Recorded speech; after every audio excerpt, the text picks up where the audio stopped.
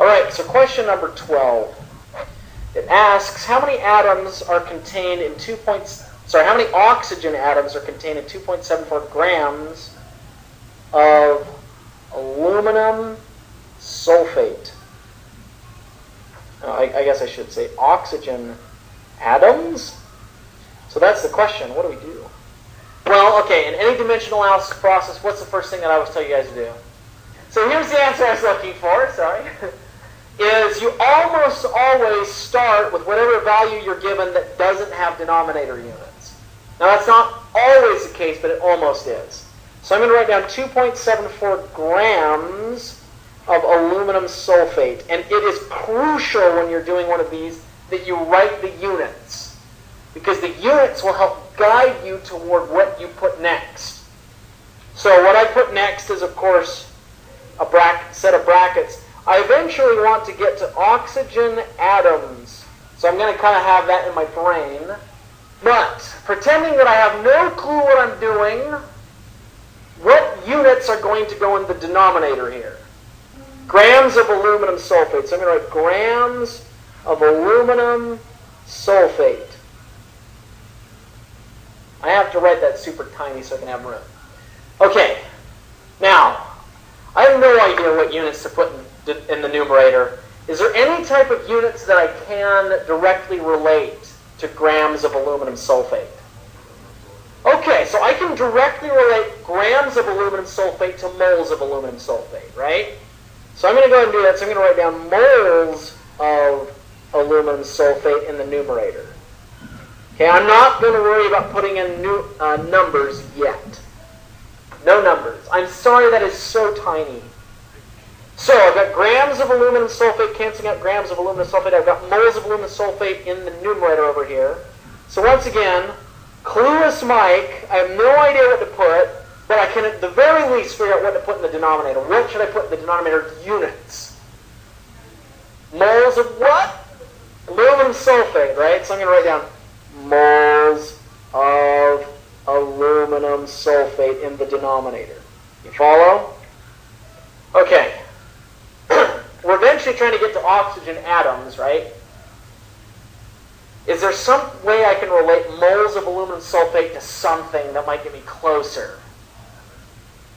But yes, I can. But the same thing's true. If I've got a mole of atoms, I have 6.022 times 10 to the 23rd of those atoms. If I've got a mole of molecules, same exact thing, 6.022 times 10 to the 23rd of those molecules.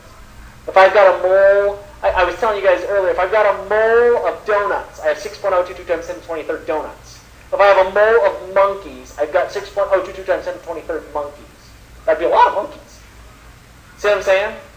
A mole is that number of whatever the heck you want. So I could put moles of aluminum sulfate, and I could put molecules of aluminum sulfate in my numerator. That is not the way I was thinking about going, but it'll work. Okay, in the denominator now, what am I going to put units-wise? Dang right! Molecules of aluminum sulfate. It's all right, molecules of aluminum sulfate. Now, I want to get to oxygen atoms. I want you to picture in your brain a molecule of aluminum sulfate. How many aluminum atoms does it have? I just got one molecule in my hand. It's got two aluminum atoms bonded together some way. How many sulfur atoms does it have? It's got three. I've got this three around these little brackets, so there's three sulfurs. And how many oxygens does each individual aluminum sulfate have? Yeah, it's got 12. Can I directly relate molecules of aluminum sulfate to atoms of oxygen? If I have one molecule of aluminum sulfate, I have 12 atoms of oxygen, don't I? So I can put oxygen atoms. Now I realize this is kind of a big hairy mess because I did this in portrait style instead of landscape style. I should have done it landscape, and I would have had more room. No one's going to be able to read this crap. Okay, so let's just see if our units look good. Grams cancel out with grams. Moles of aluminum sulfate cancel with moles of aluminum sulfate. Molecules of aluminum sulfate cancel with molecules of aluminum sulfate. I'm left over with oxygen atoms. Now let's put in some numbers. Okay, moles of aluminum sulfate are moles of whatever in the heck, who gives a crap, how many molecules are there of it? Yes, thank you. Avogadro's number, 6.022 times 10 to the 23rd in 1 mole. So let's stop and ask ourselves, does that make sense? If I have 1 mole of aluminum sulfate, do I indeed have 6.022 times 10 to the 23rd molecules of aluminum sulfate? 6.022 times 10 to the 23rd molecules of aluminum sulfate. So that is a true statement. What about molecules of aluminum sulfate and oxygen atoms? Is this a true statement? Are there indeed 12 oxygen atoms in 1 molecule of aluminum sulfate? There totally freaking are. Okay. Now I should point out, you don't have to do all of this in one fell swoop like this, with like 16 different sets of brackets and units. I'm telling you, you can. But if you want, you could do just one set, get an answer, and then take that answer on and do another set if it's easier to do it stepwise. Anyway, okay, now let's look at this.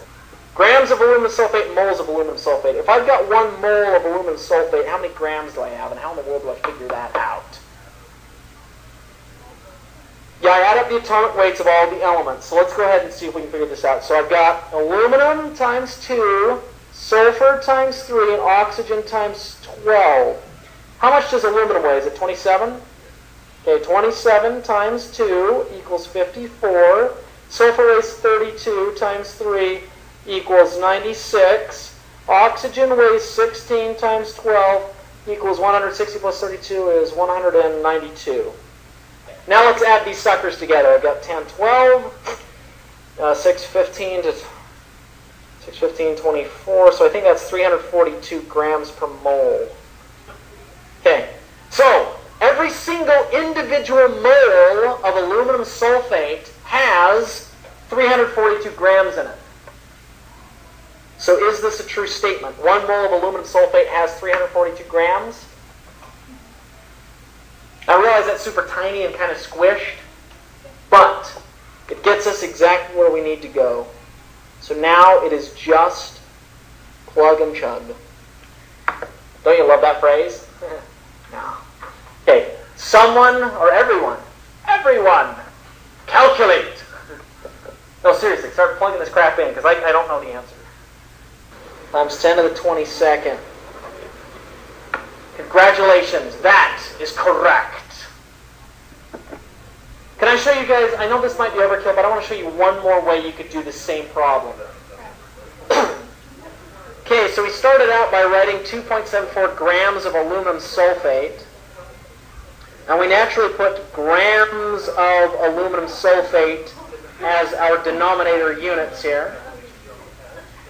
And we put moles of aluminum sulfate in our numerator here. On the previous problem, of course, we had moles of aluminum sulfate in our denominator in the next set of brackets. And in the numerator, you might remember, we had molecules of aluminum sulfate, which is a totally correct way to do it. It is not the way I was thinking at all, but it is a correct way to do it. It is a correct way. See, what I was kind of thinking in my brain was moles of oxygen. And I'll explain what I mean. If I have a single molecule of aluminum sulfate, once again, how many oxygen atoms do I have? I got 12 atoms in a single molecule. Did you know that applies to moles as well? Straight across. If I got 1 mole of aluminum sulfate, I've got 12 moles of oxygen atoms. Well, 12 moles of oxygen, I guess. Yeah, kind of. I could write moles of oxygen, but just for the sake of units, I would write down moles of oxygen in the denominator. So it doesn't really cut out a step, actually, because and then I can write oxygen atoms. But then I throw in my numbers. We remember from our previous problem that 1 mole of aluminum sulfate weighs 342 grams. So there were 342 grams of aluminum sulfate in a mole of aluminum sulfate. Okay, we discovered that in 1 mole of aluminum sulfate there are indeed 12 moles of oxygen. Then the next step is moles of oxygen and oxygen atoms. If I got a mole of oxygen, how many oxygen atoms do I have? 6.022 times 10 to the 23rd, which I told you is Avogadro's number and is also the name of a band I stumbled across on iTunes. I think their music sucked, I can't remember. But if you want to, check them out. All right, so you'll notice that this is another way of doing it. It's slightly different from the way we did it. Rather than writing molecules of aluminum sulfate up here, I have moles of oxygen. But you'll notice that the numbers end up adding, they're exactly the same. Yeah, different places and slightly different units. So this is the way I was thinking. Totally correct, both ways. All right. One of my students was asking about problem number 13. I'm happy to do it. Problem number 13 says the total number of atoms in 0.111 moles of iron pH3(2). Okay. Okay, so number of atoms. Okay, when we're doing dimension analysis problem, what is Mike's suggestion that we do to start? Thank you. The unit, whatever value doesn't have denominator units. 0.111 moles, this is the only value they give us for this particular problem. Iron and all this stuff. Then we're going to write some brackets. What is going to be my denominator unit in the next set of brackets? Moles of this thing, which is really long. I have to take a nap when I'm done writing it. Okay. We want to eventually get to atoms, and this question is really weird because it's just asking about total atoms. It does not ask at all about the specific atoms. It just says total atoms. Okay, so we'll write molecules of this stuff. The iron tricarbonyl diphenylphosphine. I don't know the name of that dang thing. Anyway, that's the guy. So there we go. So I can can I directly relate moles of whatever this is to molecules of whatever that is? How do I do that? Avocado's number. That's exactly right. I had some avocados today. They were delicious. Okay, next set, of course, the denominator units are going to be molecules of this stuff. So I'll go ahead and write that down. Molecules of this stuff. All right, so you want to go straight for the kill. Number of atoms on top. Is there a way, if I can imagine holding just one molecule of that in my hand, can I count how many atoms total there are in that molecule? Okay. Yeah, so I think, so I can. I can put numbers here. Okay. Let's go back and put numbers here. I asked earlier, I got 1 mole of whatever this is. I have Avogadro's number, 6.022 times 10 to the 23rd, molecules of it. Are we cool there? Does that make sense? I got 1 mole of that, I got that many molecules of it. Sha-na-na-na, that's what it is. Now, I want you to, I'm going to put the number 1 here. Imagine that I've got 1 single molecule of that. How many total atoms are in it? I'm going to draw out the formula and see if we can count this garbage up and see if we can figure this out. So, total atoms. I got 1 iron. I got 3. You see, this 3 is basically timesing through the volume. So I've got 3 carbons.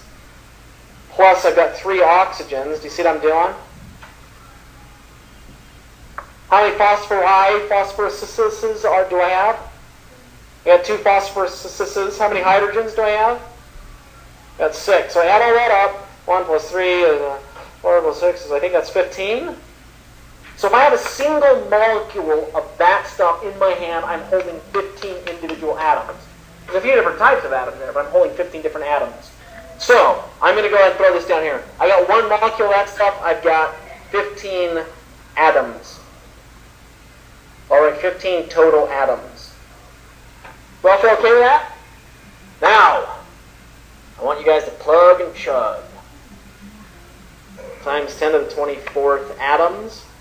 Okay. Yeah, I think that looks good. You guys are right. I have the answer key here so I can double check, but that is totally right.